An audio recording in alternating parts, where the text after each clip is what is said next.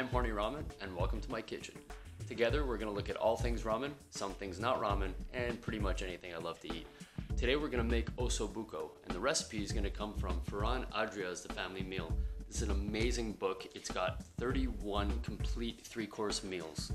The recipes are broken up into portions for 2 people, 6 people, 20 people, and 75 people, depending on how many you're cooking for. The Osso Buco is one of my favorites. I add potatoes just because. Let's cook it up. Let's go through the ingredients. 1 teaspoon of chopped carrots, 1 teaspoon of chopped celery, 1 chopped onion, 1 chopped garlic clove, 2 veal shanks, but I'm using beef shanks because that's what they had at the store.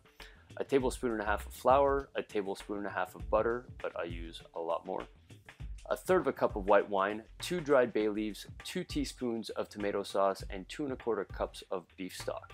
Not in the recipe, I add 2 potatoes. For the gremolata at the end, 2 teaspoons of finely chopped fresh parsley, 1 finely chopped garlic clove, 1 lemon, and 1 orange.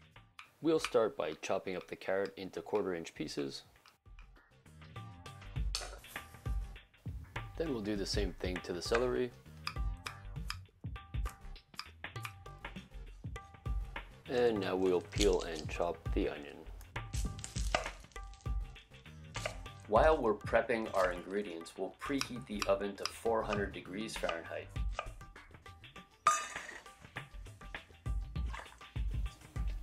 And crush the 1 clove of garlic. A good mise en place is super important when you're using a lot of ingredients. Next, we'll season and flour both sides of the meat.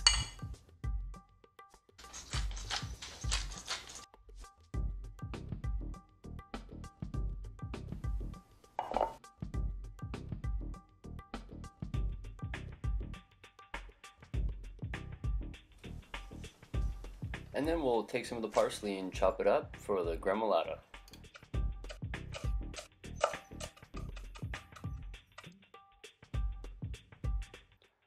Now we'll combine the ingredients for the gremolata.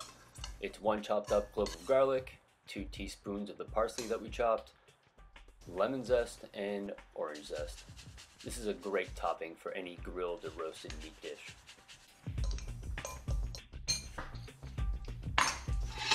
Now we'll heat up some butter so we can brown the beef shank. Shouldn't take very long, but in the recipe that they give you in the book, they say that you don't need that much butter.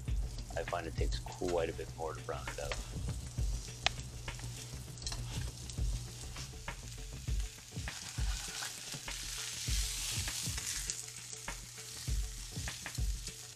Usually by the time one side is done, it's time to add more butter. So here's some more butter.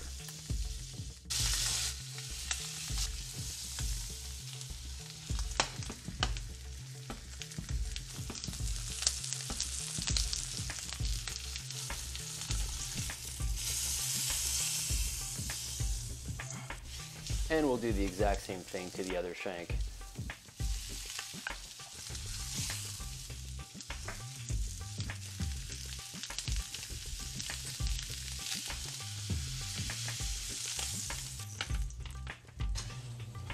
Now we'll clear up the mess from cooking the meat, put in some more butter, and start cooking the veggies.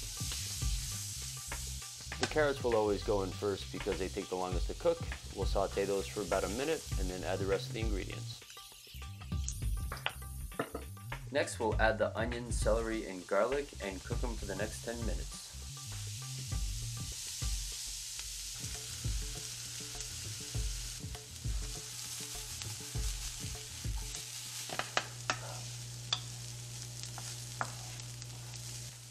Once your veggies have softened up, then it's time to add the wine. If you don't have white, red works just as well.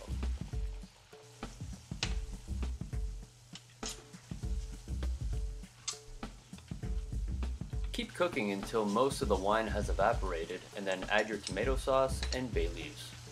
We'll continue cooking this down for another 10 minutes and then move everything into the oven. Now we'll put the browned meat into a roasting pan, spoon over the vegetables, and then pour in our beef stock. Cover the pan with foil and cook for the next 2 hours.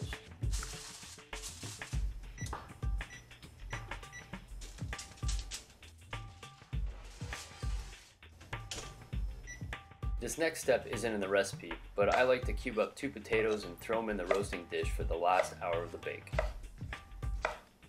With a 2-hour cook time, it's a good spot to clean up your kitchen and get ready to serve.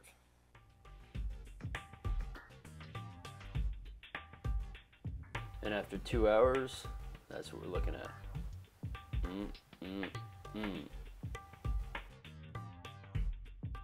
Now you can sprinkle some of the gremolata that you prepared around the bowl, on the food. It is a great complement to the Osso Buco dish. I hope you've enjoyed today's not-so-ramen recipe. If you like what you saw, click like, and if you want to see more, click subscribe. We'll see you next time.